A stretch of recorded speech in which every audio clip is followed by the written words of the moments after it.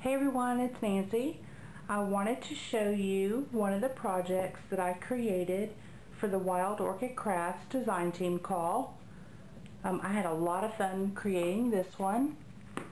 This is a wooden calendar. You can get this at Hobby Lobby in the unfinished wood department. And when you buy it, it has a little, like a wooden sailor anchor up here, but they're really easy to pop off. So that's what I did on this one. What I love about this calendar is that you can use it over and over since it doesn't have a year on it. It has these blocks for the dates, and I colored the blocks using the Antique Linen Distress Stain by Tim Holtz, and then I inked the edges with Stays On ink, and then I sprayed it with Desert Moon Cactus Gold by Lindy's. They're really pretty. They have that just hint of shimmer. And so you can just change it to whatever date it is. Today's the 27th, so I have it for the 27th.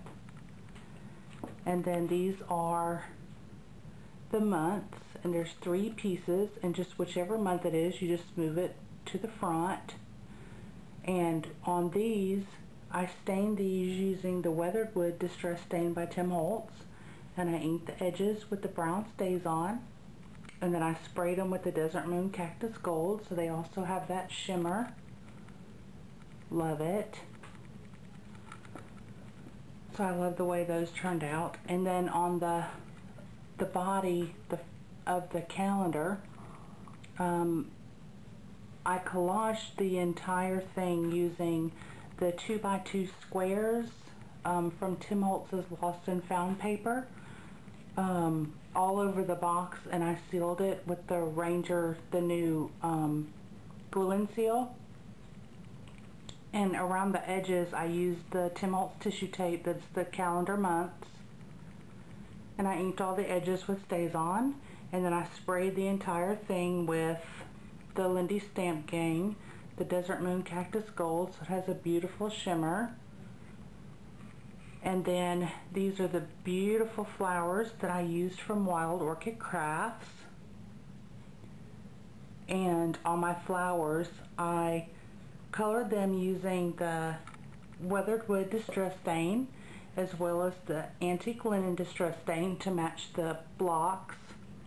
And then I sprayed over them with the Desert Moon Cactus Gold from Lindy's. And then these pieces up here from Recollections.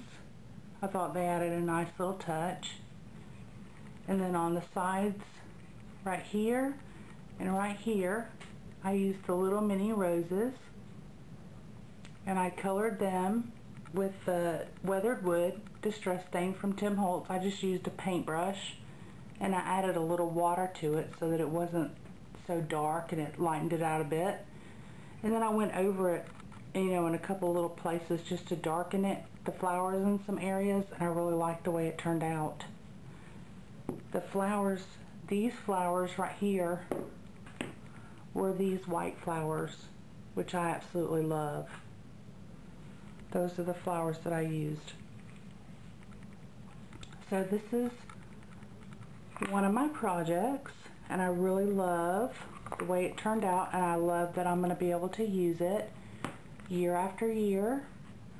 I love the colors, and I love the style. So I think it turned out pretty good. But thank you for watching, and if you have any questions, just let me know. Talk to you later.